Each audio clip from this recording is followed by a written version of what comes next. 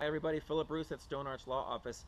Can I take my house and put it in a trust so that people can't sue me and get my house? And the short answer that what you're talking about there is it's called a self-settled trust. And the short answer is no. Minnesota does not recognize self-settled trusts. You can't take your property, put it into your own trust for the benefit of you to keep using and have it be free of creditors' claims. There are states that have something that work like that, but even those have restrictions, and you can never do a transfer of property anywhere in anticipation of creditors' claims. That's fraudulent.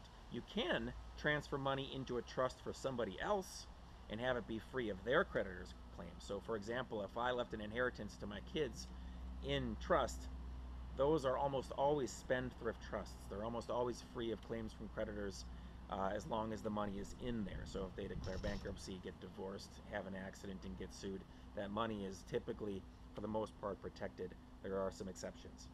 So short answer, no to self-settled trusts, but there are ways to protect others in your family and your estate plan. Philip Ruce at Stone Arch Law Office.